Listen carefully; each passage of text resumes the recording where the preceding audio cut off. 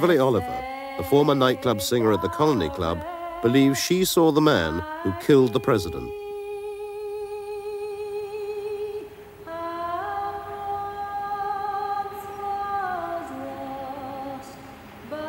She was in Dealey Plaza on the morning of the assassination.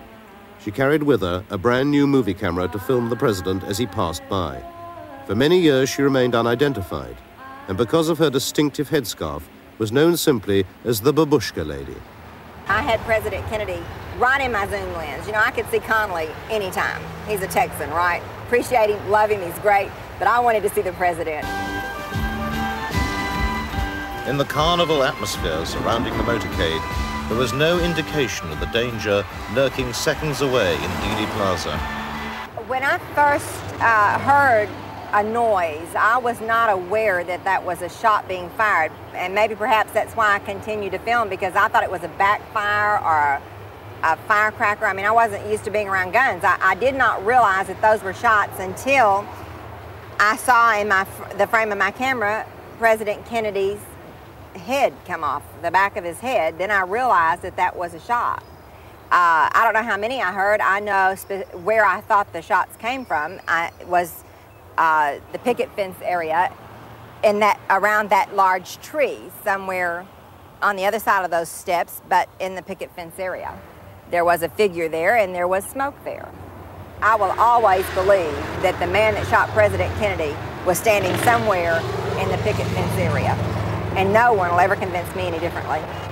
Next to Beverly, as she filmed, was eyewitness Charles Brem with his young son. He was swiftly besieged by newsmen. Tell us exactly what you saw, sir. He was coming down the street, and my 5-year-old boy and myself were by ourselves on the grass there on Palmer Street, and I asked Joe to wave to him, and Joe waved, and I waved, and the man... That's all right, sir. You go ahead, Charlie. It was frightening. They took me and my 5-year-old boy because we were surrounded by the 2 busloads of people there. They had asked me, how do you know it was rifle shots? Were you ever in the Army? Were you ever? I said, yes, I was not only in the Army, I was in combat, and I pulled up my sleeve and showed them my arm and said that I've had bullet holes in me. So this started the crowd around me. Well, some of the police thought that I was possibly the guilty party, and they took me right to the front door of the school book depository where a police car was parked, and put me and little Joe in the police car. Well, an awful lot of the people who were passing by there thought that I had did it, and I was pounding on the car and calling me names that you don't repeat in good company. And there were an awful lot of... You didn't know the cops from the robbers. After the assassination, Beverly was contacted at work by FBI agents who took her undeveloped film and promised to return it within 10 days. She has not seen it since. From the position that I was filming, I had the best shot of the assassination, and probably the only one that had a real good shot of the grassy knoll. And probably would be a lot of unanswered questions answered if my film could be found. Fortunately, a few feet to Beverly's left, Mary Ann Moorman in the dark coat took her picture a split second after the president had been fatally struck in the head. Although frequently examined by the FBI, her historic snapshot was too widely publicized to disappear. We know that the president's car was in the center. Its dramatic secret, however, has only recently been uncovered. After 5 years of intensive study of the Moorman picture by 2 researchers in Texas, Jack White and Gary Mack, there is at last convincing evidence of a gunman up on the grassy knoll. Here is the guy that we call Badge Man, and it appears to me that from our study of it, his waist is right at the top of the wooden fence. Gary Mack was the first to isolate the image, now known as Badge Man. What I was looking at, to a lot of people, might have just been like looking at an ink blot or something, and all of a sudden I started to see eyes and ears and forehead and hair, and little by little the pieces of this image started to make sense to me. And that's when I first called Jack, and with his photographic work doing the blow-ups, we could see more and more and more detail. And at one point, we realized that this fellow was probably wearing a police uniform, or some type of uniform that was close enough to what the Dallas police were wearing. was so that he could pass as a police officer. And really, to me, that was the one scary moment, because that was such a brilliant plan. A police officer in that location, away from where people were watching, if anyone did see him, they wouldn't think anything about it, because there were police in that area, although nowhere near where we see this guy. So this guy was an imposter. And I got chills then, because that was the realization that this was a very cleverly, well thought out plan. You have to keep in mind that the Mary Moorman picture is about this size, and the area that we're dealing with is about a 1/4 inch square. So the area that Badgeman appears in is very tiny, and that's why the attempts to enhance it photographically have been very difficult over the years. This small area was the scene of an extraordinary encounter. Behind the picket fence, there is a car park, and in 1963, Gordon Arnold was a 22-year-old serviceman, just out of training camp and en route to a posting in Alaska. This is his first film interview. On that particular morning, what happened was I came downtown and I thought there was going to be a parade.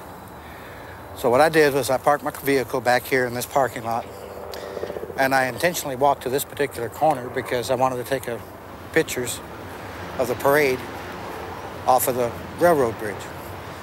Well, this is about as far as I got, because what happened is when I got my leg to about this position, a man came around the corner off the bridge, had a suit on, and he turned around and he told me that I wasn't going to be there.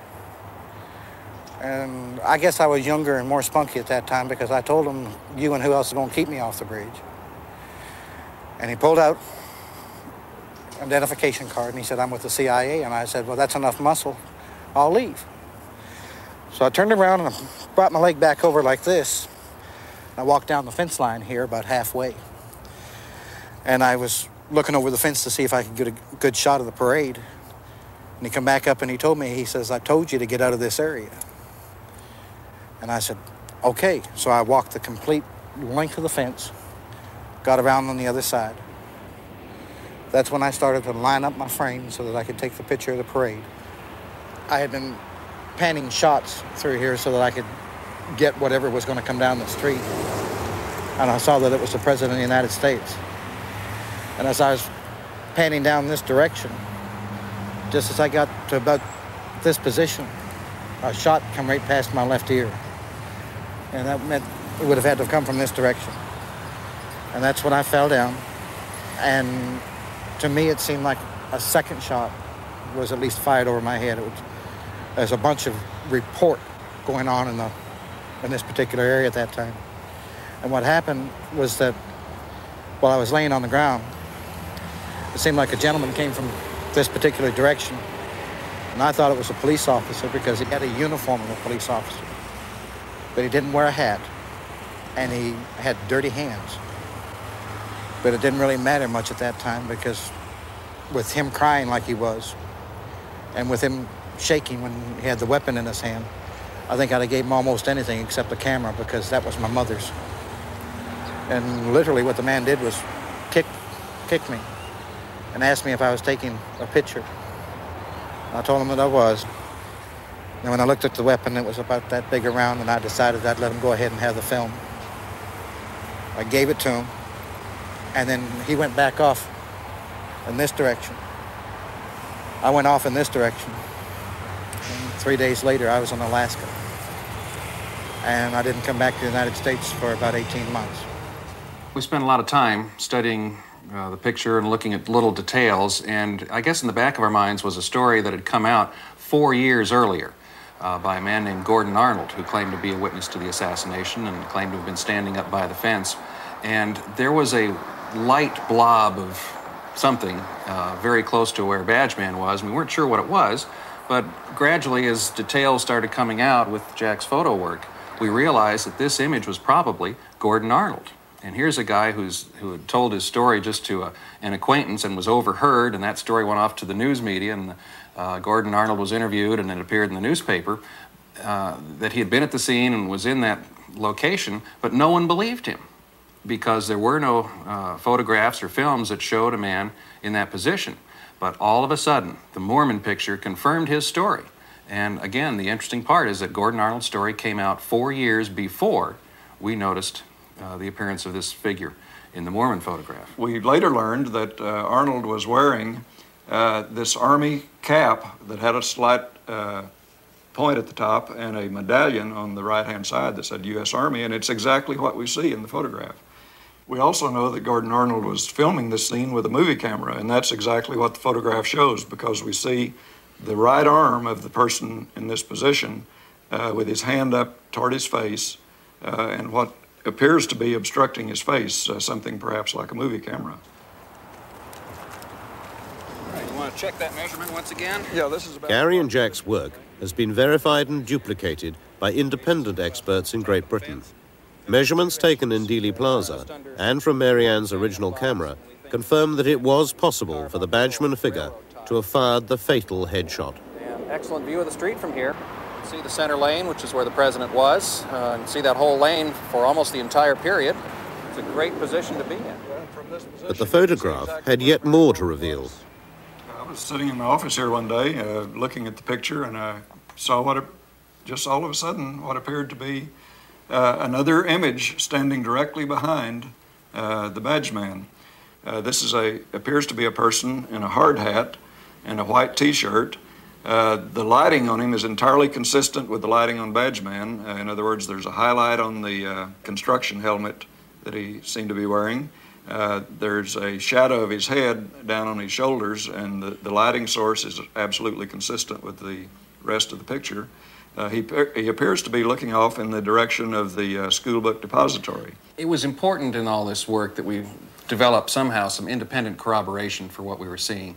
And one of the important and yet often neglected witnesses in the Kennedy case is a railroad signalman named Lee Bowers, who was working in a railroad tower behind the picket fence and behind the grassy knoll. And he had a good view of the area where we see these figures. And he testified to the Warren Commission and told them that when Kennedy appeared in Dealey Plaza, there were two men behind the fence that he could see. And these two men were in this one position the whole time before, during, and after the shooting. Lee Bowers died in a mysterious car accident 2.5 years after the assassination. However, his story is confirmed by another eyewitness, Ed Hoffman, a deaf mute who is interviewed here for the first time. I'd gotten off work early because I had a dentist's appointment. I was traveling down the freeway here, and I remembered that President Kennedy was coming to visit Dallas. I parked my car here. I realized at this spot that I would be able to see Kennedy pass close by. I stood here and waited, and I was looking towards where he would be coming from. I suddenly saw two men who looked suspicious directly over there in the car park. 25 years ago, these trees did not obscure the view. From his position at the side of the freeway, Ed Hoffman could clearly see the car park area behind the grassy knoll. I saw a man standing here, wearing a black hat and a blue jacket. I saw a puff of smoke, and I thought it was a cigarette, but it wasn't. He had a gun, and he walked towards the railroad. He tossed the gun to the second man. Then he turned and straightened his jacket, adjusted his hat, and walked casually away.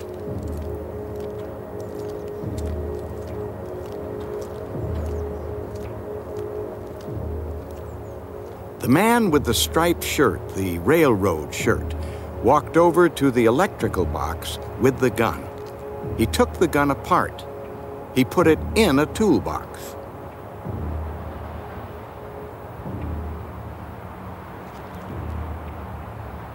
He then walked slowly away in the direction of the railroad track. When the motorcade passed by below me here, I realized that Kennedy had been shot. I was horrified. I saw a policeman standing on the railroad bridge, and I tried to get his attention, but he didn't see me. So I got in my car and drove to the area where I had seen the two men. But there were so many people there, and I couldn't find them. I went to the FBI to tell them what I had seen. They didn't want me to say anything. They offered me money to keep quiet. They didn't understand that it was more important for me to tell them what I'd seen. It was hard for me to communicate with them. I do feel that the two men I saw were working together, and that the one with the gun behind the fence was the man who shot President Kennedy. Look at the situation. The FBI started in the investigation right away, and they had all these reports, over 50 reports from eyewitnesses saying at least one of the shots came from that area. And here, all of a sudden, they've got a photograph that shows the precise area within a sixth of a second of when the president's head explodes. Someone, somewhere in the FBI, must have wondered, perhaps the gunman is in this picture. And I think they knew the evening of the assassination that there was a second gunman up on the grassy knoll. The medical evidence, as it exists now, does not indicate a shot from the front. But we do have to understand that if Badgeman was firing, and if it was Badgeman's shot that struck the president in the head, that means the medical evidence has been altered. And there you've got conspiracy existing within the United States government. Despite the government, Gordon Arnold is certain of what he saw. The training that I had just finished, they were shooting live ammunition over us. And when a bullet goes past your ear and your eardrum feels like it's coming out the other side of your head, it's close. That's why I thought I was shot. There's no doubt in my mind that I was there, and it did occur. Further verification of Gordon's presence on the knoll comes from a surprising source, Senator Yarborough. During that shooting, my eye was attracted to the right. I saw a movement, and I saw a man just jump about 10 feet like at the old-time flying tackle in football and land against the wall. I thought to myself, there's an infantryman who's either been shot at in combat or he's been trained thoroughly. The minute you hear firing, get under cover. This colorized version of the Badgeman picture was shown to Gordon Arnold for the first time. He has always believed there was no proof of his presence on the knoll that day. Looks like a soldier in summer uniform with an overseas cap on. It looks like it would have been my uniform. It looks like there's a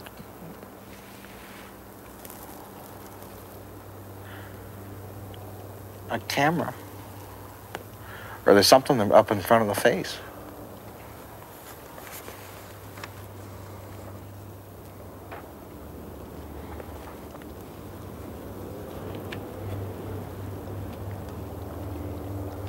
It looks like a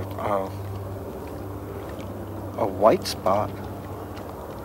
If it's a flash, it would be like off of a muzzle flash. This looks like a police officer because that would be the badge.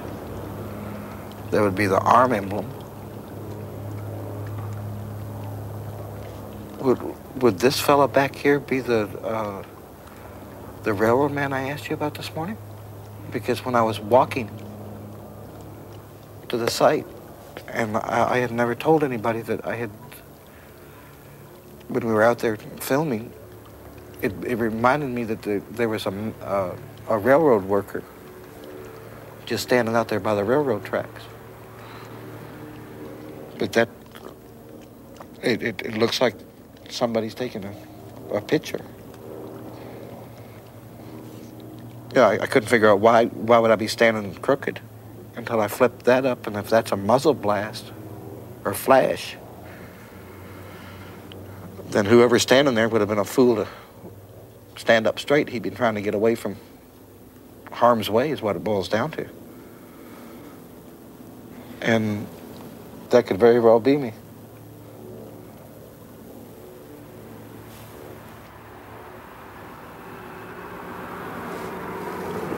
Son of a gun. That would be the closest thing that I've ever, to be honest with you, the picture bothers me because if this is a true thing of what has occurred, then I could be the only one that saw the man.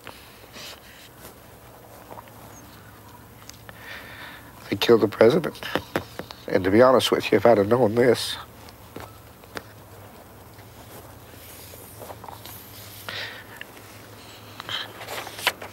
I wouldn't have given the interview.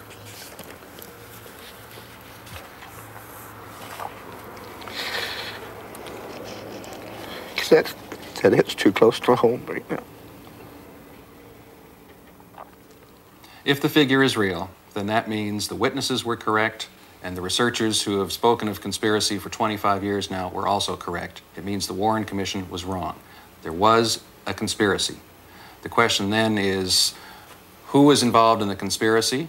And alongside with that is, was Lee Harvey Oswald involved in the conspiracy? One of the good things the Warren Commission did was literally itemize the last few days of Lee Harvey Oswald's life.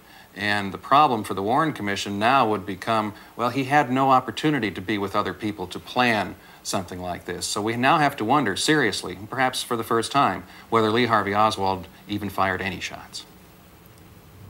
The search for the men who did fire the shots has taken a dramatic step forward due to a painstaking and dangerous investigation by one man, writer Steve Revell. My goal throughout the last 4 years has been to identify the people who actually murdered the President of the United States, build a case against them, and bring them into custody so that they can be questioned.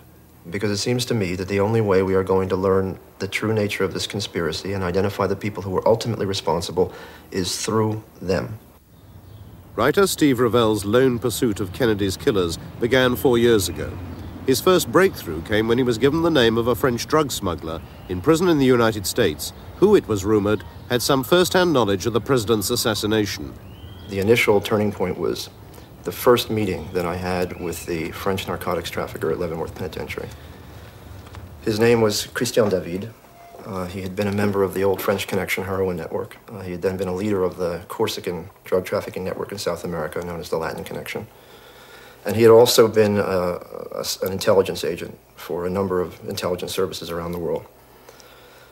In exchange for my help in finding him an attorney to represent him against the possibility of his deportation to France after he finished his sentence at Leavenworth, he agreed to give me a certain amount of information concerning the assassination based upon his own knowledge.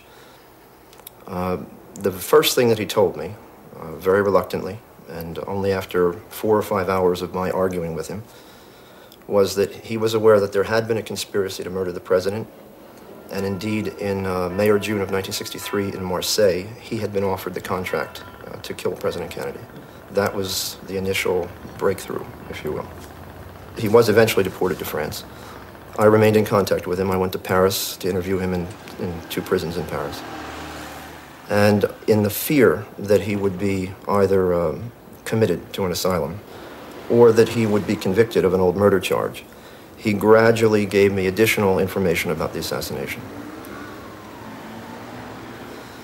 His position was that there were 3 killers and that they had been hired on a contract which had been placed with the leader of the Corsican Mafia of Marseille, a man named Antoine Guérigny. Guérigny, he said, was asked to supply 3 assassins, high-quality, experienced killers, to murder the president, and that Guérigny did so. In the course of one of the first significant conversations I had with David on this subject, he told me that he had been in Marseille in May or June of 1963, and that every evening he went to Antoine Guérigny's club on the old port of Marseille to meet people who owed him money. One evening, Guérigny sent for him, asked him to come to his office, which was above the club. And Guérigny told him that he had an important contract, and he asked David if he were interested. David said, who's the contract on? And Guérigny said, an American politician. David asked, well, is it a congressman, a senator? And Guérigny said, higher than that. La plus haute légume, he said, the highest vegetable. At that point, of course, David knew who he was talking about. David asked him where was the contract to be carried out, and when Guérigny said it would be done inside the United States, David refused on the grounds that that was much too dangerous. Now, David initially would only give me the first name of one of the 3 men on the grounds that 2 of the 3 were still alive, and since they were members of this Corsican milieu, which has a code of silence and a code of vendetta, if he named them, he himself would be murdered. However, he did agree to give me the first name of the 3rd man who he said was dead, and that man, he said, was named Lucien. I then spent a great deal of time in Paris and Marseille trying to find out who this Lucien was. And through contacts that I made in the journalistic and police and intelligence communities, I was able to determine that this Lucien was in fact a Corsican drug trafficker and killer of the 1960s and 70s by the name of Lucien Sarti. Sarti had been killed in Mexico City in 1972. I confronted David with the name of Sarti, and he in effect confirmed that that was the man he had referred to. He was an extremely reckless, very daring man, known and despised even by his colleagues for taking enormous chances. But that same recklessness made him one of the most successful contract killers and drug traffickers of his era. Having identified Sarti, Christian David, fearing for his life, refused to name the other two assassins recruited to kill Kennedy. Nonetheless, in successive interviews, he slowly began to reveal how the contract, placed here in Marseille, had been carried out. In the fall of 1963, the three killers were flown from Marseille to Mexico City, where they spent some 3 or 4 weeks at the house of a contact in Mexico City. He said that they were then driven from Mexico City to the U.S. border at Brownsville, Texas. They crossed the border using Italian passports. He said that they were picked up on the American side of the border at Brownsville by a representative of the Chicago Mafia, with whom they conversed in Italian. They were then driven to Dallas and put up in a safe house which had been prepared for them so as not to leave any hotel records. He said that they spent several days taking photographs of Dealey Plaza, and in the evenings at the safe house they studied the photographs and they arranged what he called a crossfire with 3 guns.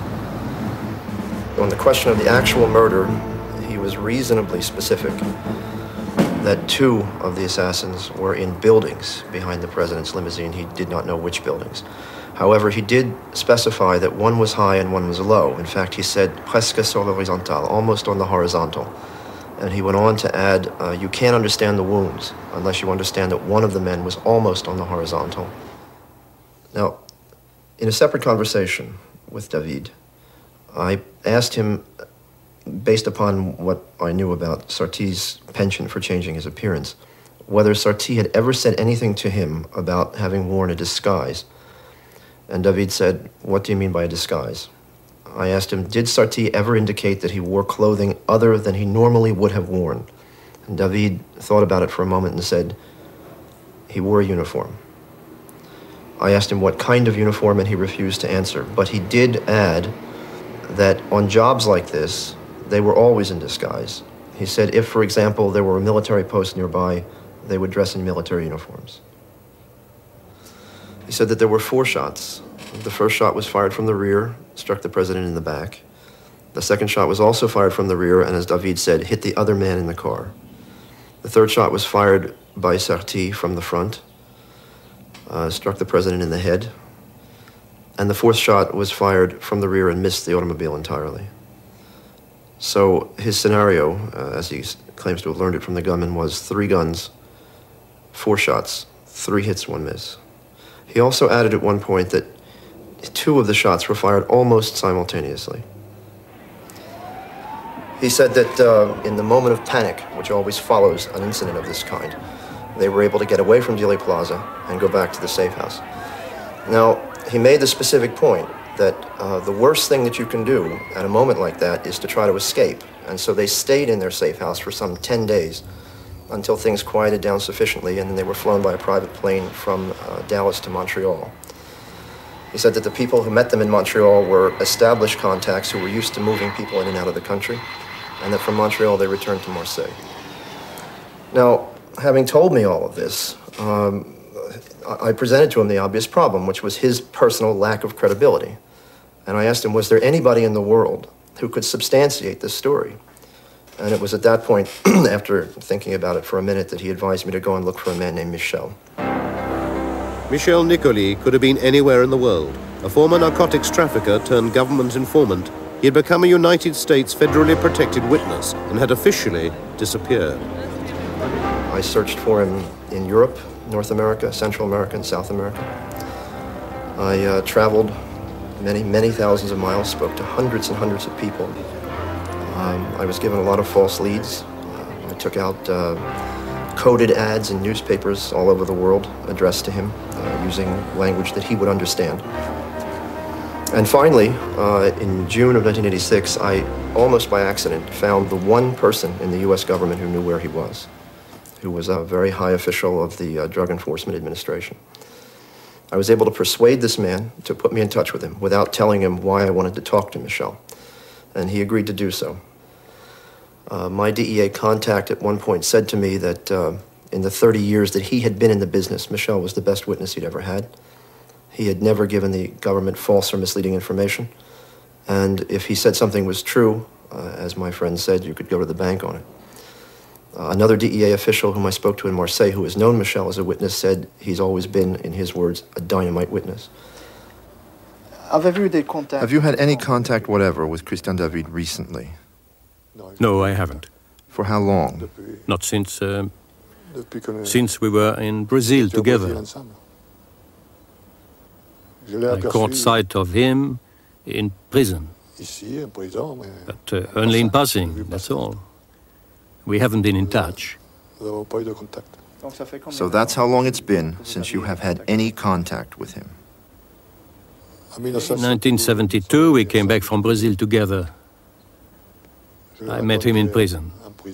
Or rather, I caught a glimpse of him in the criminal court, that's all. I just caught sight of him, that's all. Since then, I haven't seen him. In the course of 3 subsequent conversations, among other things, Michel confirmed that Lucien Sarti was one of the 3 killers. And I went through with him the details that David had given me. He confirmed all of the details with the exception of 2, in which case he said he did not know those specifics. But he did say that he had learned the details from the same source at the same time as David had. When we met in a bar in Argentina in 1966, I think. Christian David was present. There were 5 or 6 of us, I can't remember exactly. The final pieces of the puzzle were falling into place. From the lips of Michel Nicolí, Steve now had the names of the other 2 assassins. He now sought to confirm their participation from his first informant, still awaiting trial in his prison cell in Paris. At that point, I then went back to David. I gave him all 3 names, and in effect, he confirmed them. When I showed David an aerial photograph of Dealey Plaza, the first thing he said was, "Show me where the railroad bridge is." I pointed out the bridge over Elm Street, and he said that was where Sarti wanted to be.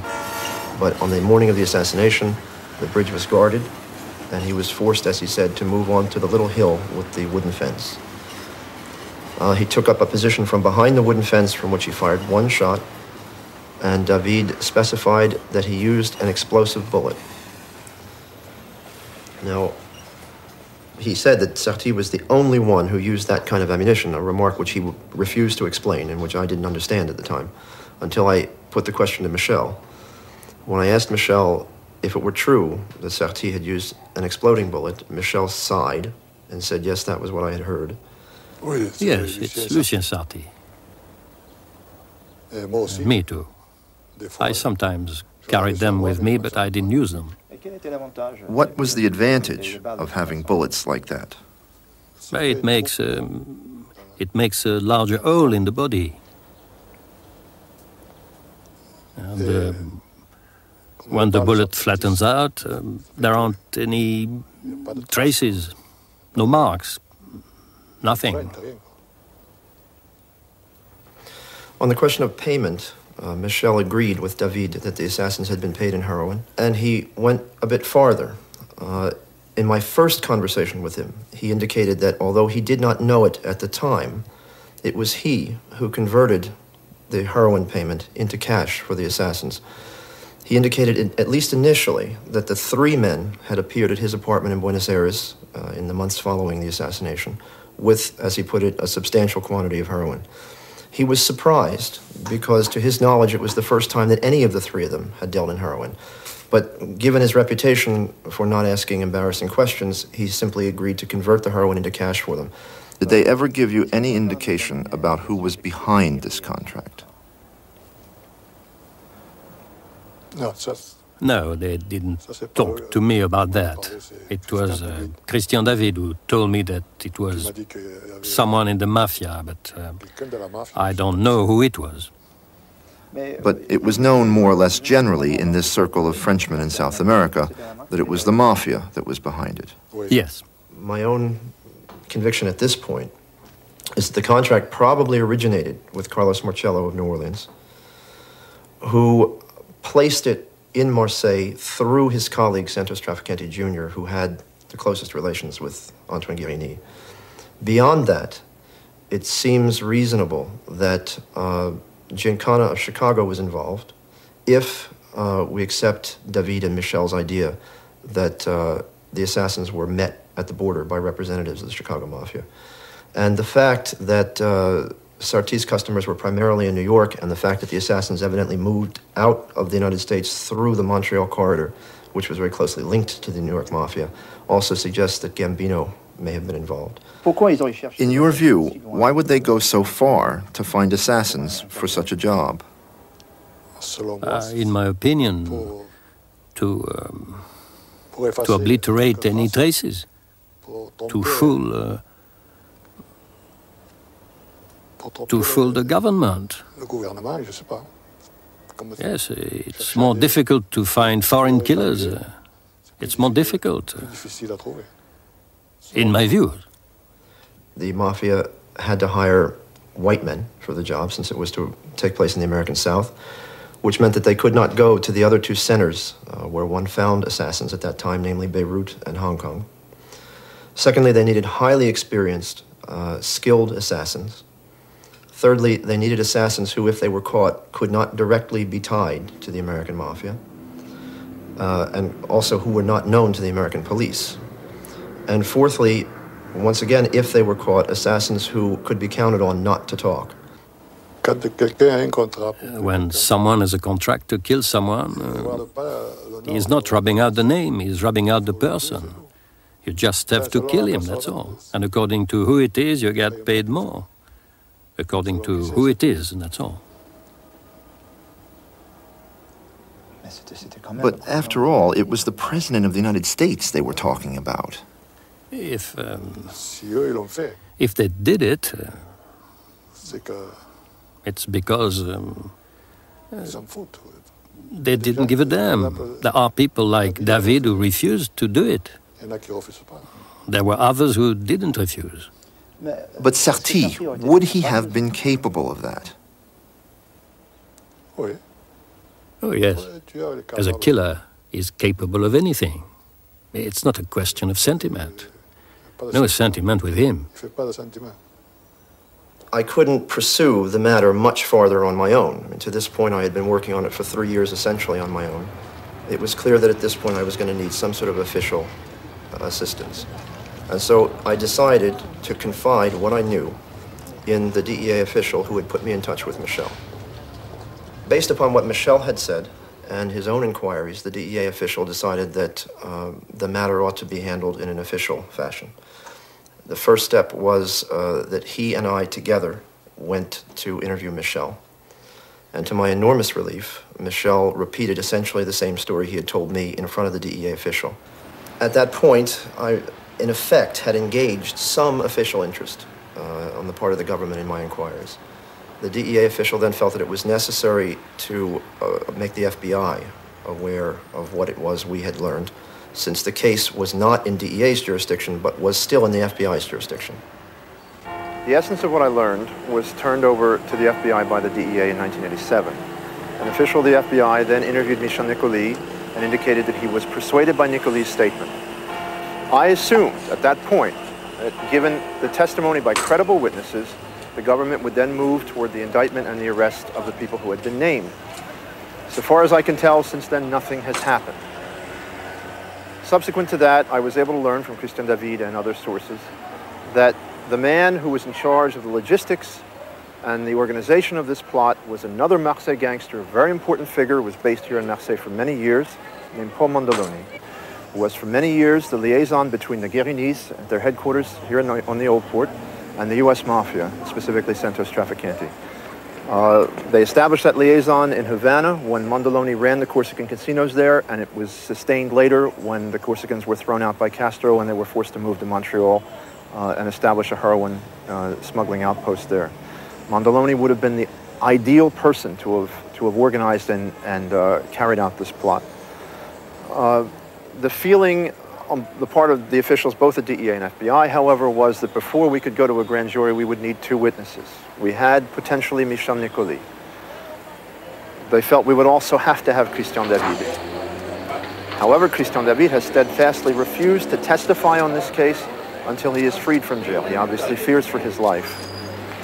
Now, all this is very frustrating. I mean, it's a very intolerable state of affairs because the men who murdered the President of the United States have been named by witnesses who even the government considers are credible.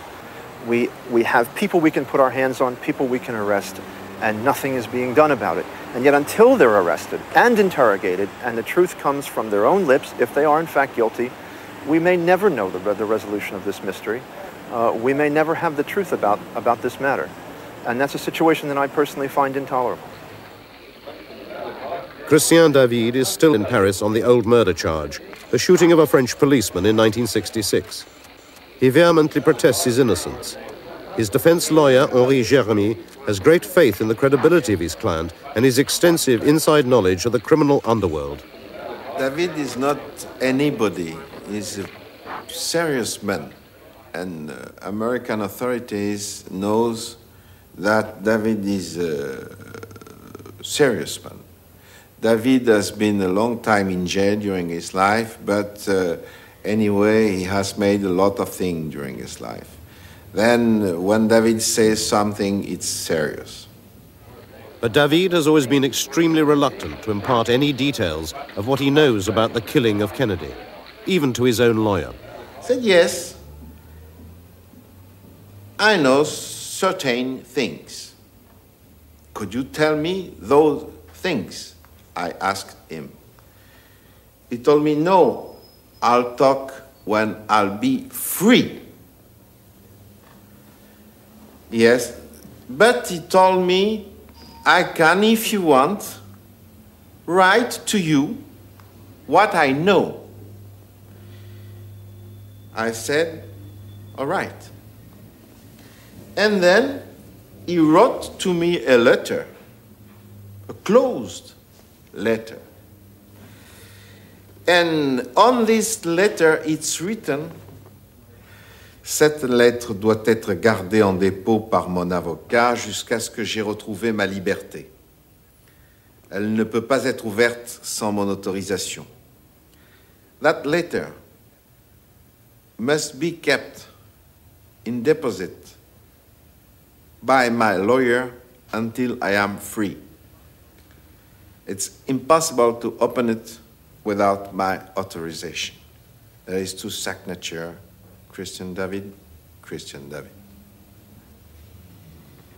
I think there is in this envelope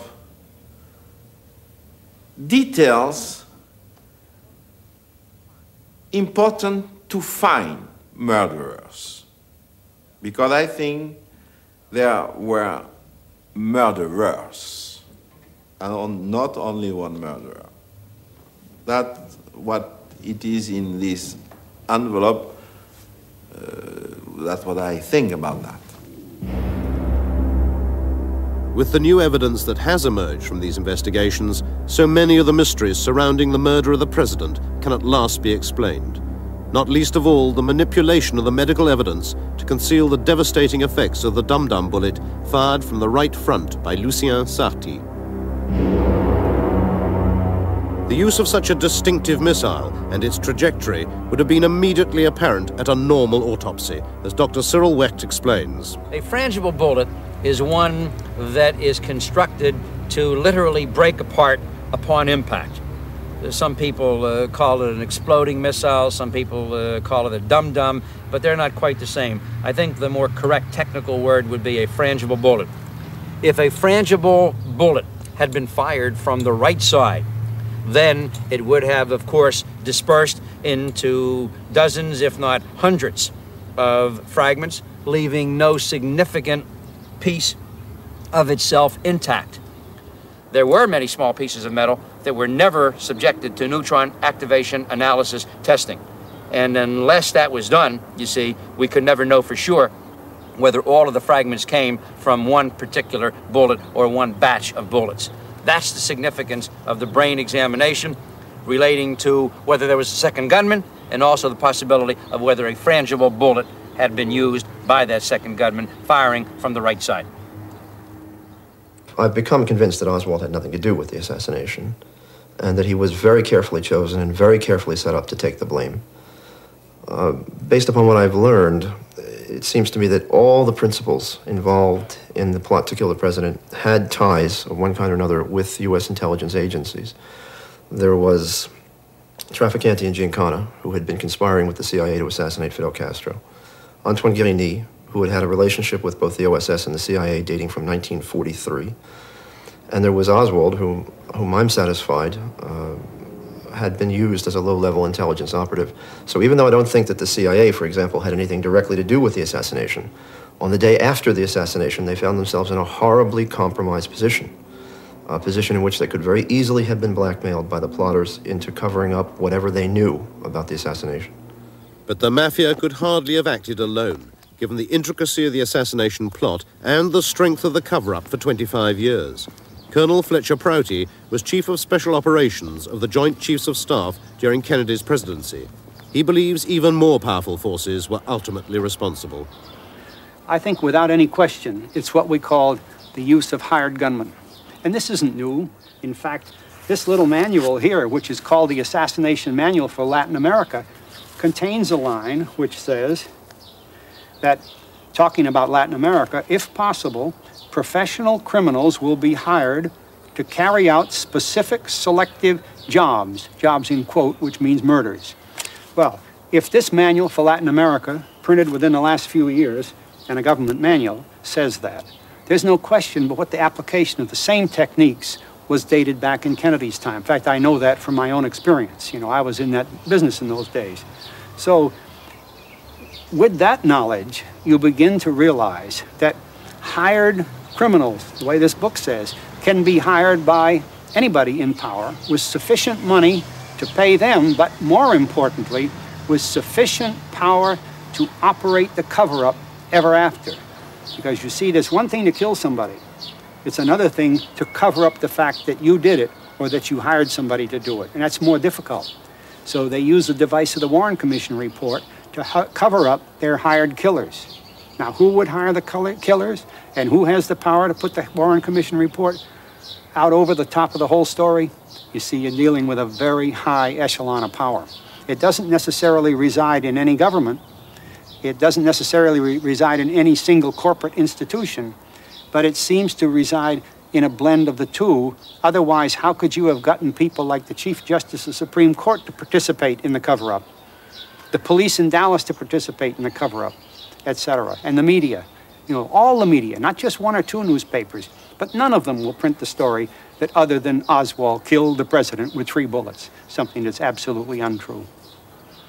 I think it's extremely important for the American people to know that there can be the overthrow of a government, that there can be a coup d'etat in America, that in fact did happen through the assassination of President Kennedy. In order to prevent that kind of thing from happening again, in order to expose the forces that were responsible for that kind of murder and the kind of cover-up that has ensued in the following 25 years, it's necessary to expose it. Otherwise, we can have the same thing repeated again.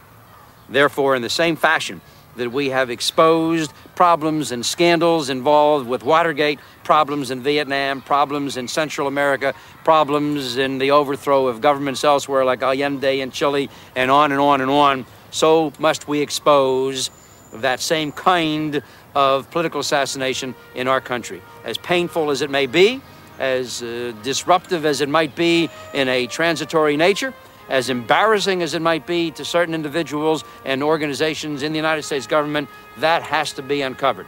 If they were able to do it to John F. Kennedy then, they could do it to some other president in the future.